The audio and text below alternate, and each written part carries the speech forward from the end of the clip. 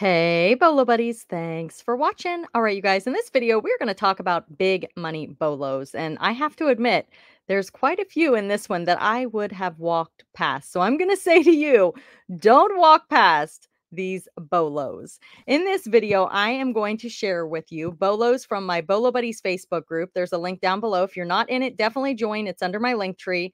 And I just posted share your best September bolo. So go and share, and I will feature your bolo in a video like this.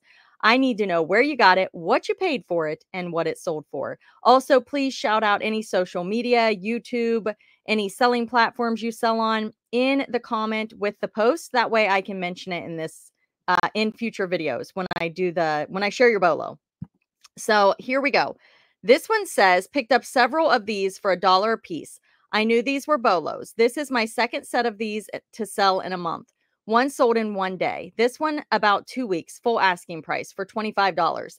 Yes, so the McDonald's Happy Meal toys, these are the changeables. I don't know if you guys remember these or not.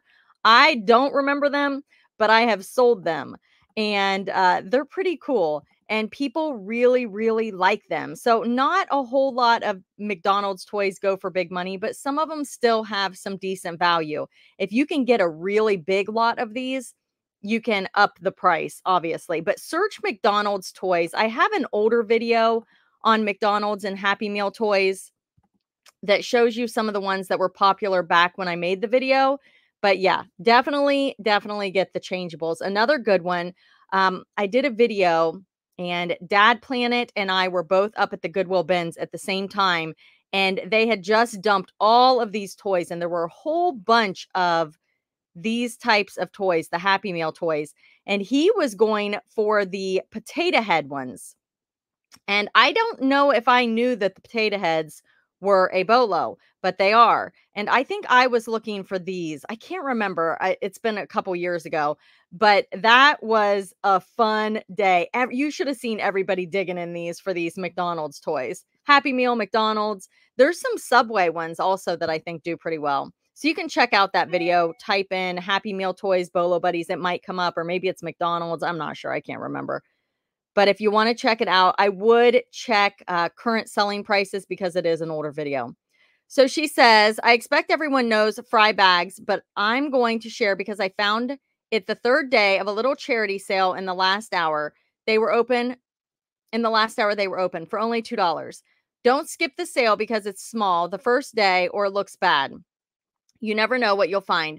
The customer was all in for $132.80. Let's see, $89.12 after fees for a $2 investment. This one comes from Thrifted Spirit on eBay, Mercari District Commons. All right. Thank you for sharing. And it's a Fry bag, guys. So Fry, I've heard of that brand. Do they make shoes also? I feel like they make shoes. The next one is, I love these little things. Kitschy. MCM Christmas Ceramic Japan Kitschy pair of candy cane angel figurines. And Kitschy and Kitsch. Seems So Vintage was on her Whatnot show the other day, and she was talking about kitschy, and she's like, can you say kitsch, or is it just kitschy? And I'm like, I don't know, but I just learned not too long ago to say kitschy, but I still am not sure what is defined as a kitschy item to use it in the title, but this one, it's in the title, and these are super cute. Purchased this set for $10 from a local estate cleanout company. Wasn't sure of the value at the time, but later research showed single ones had sold for $75 to $80 each. So I marked them high at $199.99. Took an offer of $170 after 10 weeks. I'm a new reseller, just started in March, so I was very excited as this was my biggest sale so far. Awesome. Yeah, that's a great one. Good job. That's super exciting. Okay, this one comes from Picker Money Flipper. They also have a YouTube channel. Definitely check them out. They are big money bolo finders. Vintage Germany latex Halloween mask with hood, skeleton, skull, scary monster goblin. Bought it for 10 for the mask. Or okay, 10 for the mask at an estate sale. Accepted an offer of 100 plus shipping. Creepy. You guys all know about the Scream mask. There's certain Scream masks that are crazy money. This one definitely would have walked by. Definitely Definitely. I picked this up at a garage sale with a truckload of other items. I sat it in my shop for 4 years. And I debated putting it together, but I have too many projects. These steam engines are made in England, and this one was from 1955. They're highly sought after, and buyers will get into a bidding war. Oh my goodness. Look at that. What on earth? I wouldn't have had any clue what that was. Vintage Stuart Triple Expansion Steam Engine Kit, cast, complete. Wow, $1,505. I don't know what he paid for it. He probably doesn't remember either if it was 4 years ago. The next one is this vintage 50s Bosch& Lomb Ray-Ban Aviator Shooter Sunglasses, leather case only. Hi, Courtney. I purchased 7 pounds of designer name brand empty sunglass eyeglass cases from an online auction. I have sold my own old design empty cases. They were just sitting around, so I figured why not list them and see what happens. They sell fairly well, not big money. Anyway, I listed a vintage Ray-Ban case from a lot I purchased earlier this month, listed for 40 and took an offer of 20 because I needed to start making money. It's a vintage 1950s Bosch& Lomb Ray-Ban Aviator Shooter Sunglass leather case only. Sold in less than a week. I don't have a store on eBay, but I can be found at 4 Colors for Me on Poshmark. I'm mug shot seller. Oh, on Poshmark, I'm mug shot seller.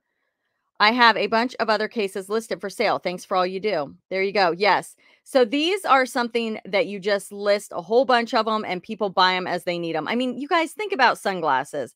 You're always like, oh, I need a sunglasses case, or you lose it, or just you want one for your car and you want one for your house. And yeah, people need them. They're kind of a must have, right?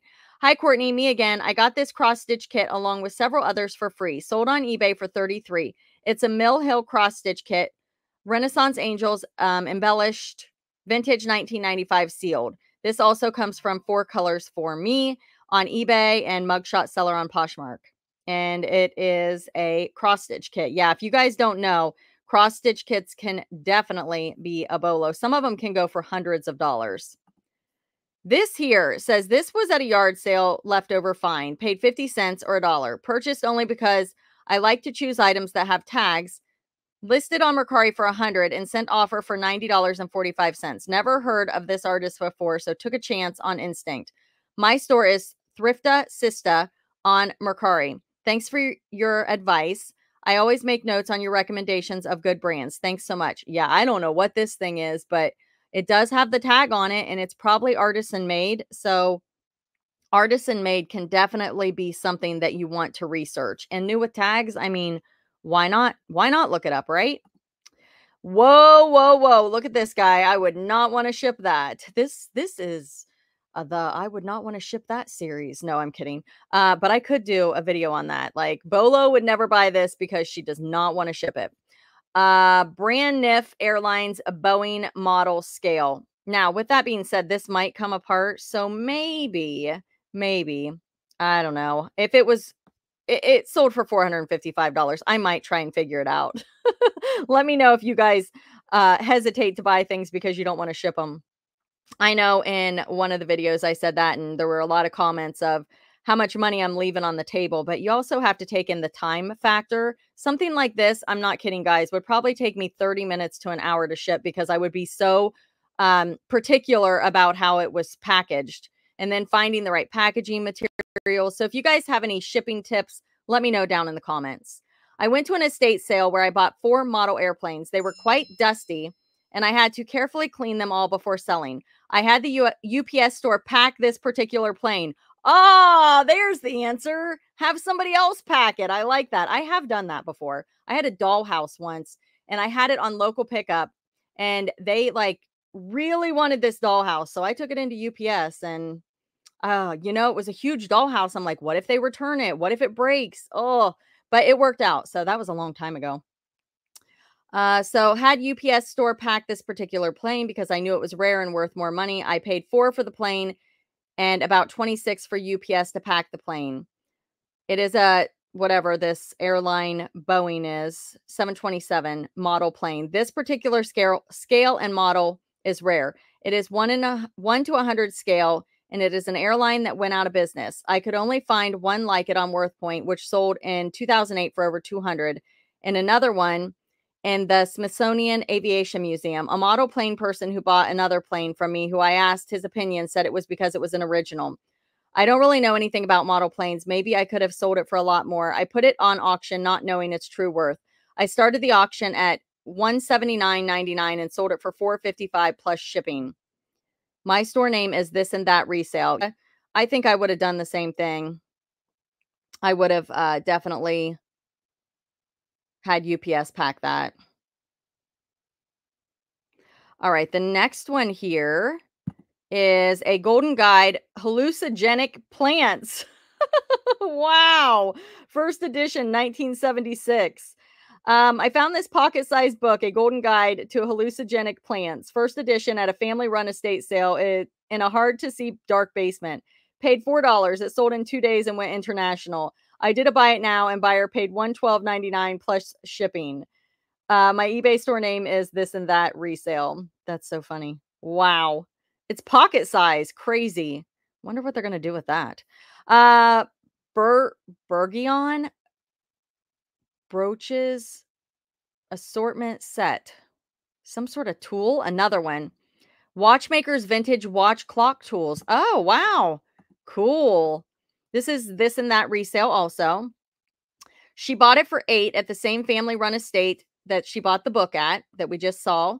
She said, I removed only some of the rust, but still sold for $127.99 plus buyer paid shipping. It sold in 1 day. I still continue to keep selling so many things from this estate sale. It is the estate sale that keeps on giving. The house sold and was empty immediately after the estate sale. Knowing the family had to clean out the house, I went back to see if they threw anything out. Please don't judge people. There were more things left by the road.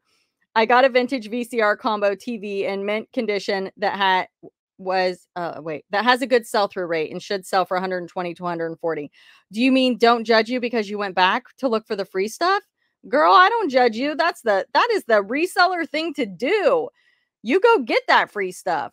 All right, the next one is an RCA color TV combo. Found these. Oh, where is it? Oh, here. This is hers also. The free VCR TV combo by the roadside. I don't know if it sold or not, or if she's just show. No, it sold. It did sell. Oh, wow. Cool. $149.95. Sweet.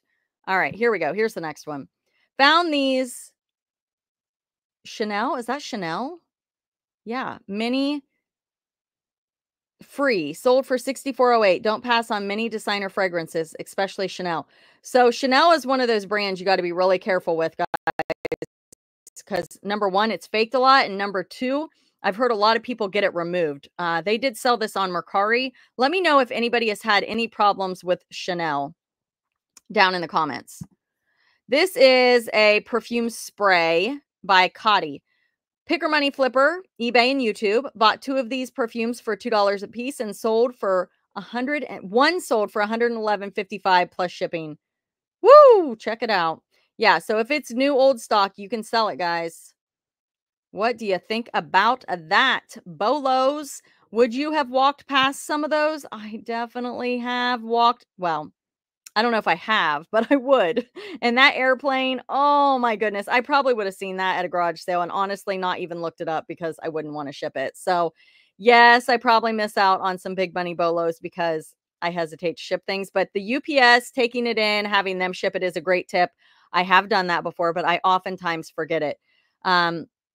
Because I really, it's another step. You have to leave your house, you have to take it in, you have to wait, and time is money. But if it's a big money bolo, it may be worth it. All right, you guys, thank you so much for being here. Thank you for watching. Be sure to like, comment, subscribe, and share. And I've got my referral link for Whatnot down below. I didn't really talk about it in this video, but I do want to mention that I'm over there selling auction style. Everything starts at $5 or less. And I'm Bolo Buddies, all one word, lowercase, on Whatnot. But there's a referral link if you're not on there where you can get $15 to shop if you join with that. Now, with that being said, I also have tutorials if you're thinking of selling on a new platform, and Whatnot for beginners, Bolo Buddies, in the YouTube search, or I have them linked down below. It's step by step how to do it. So if you guys are interested in that, you can check out those as well. All right, you guys, thanks for watching.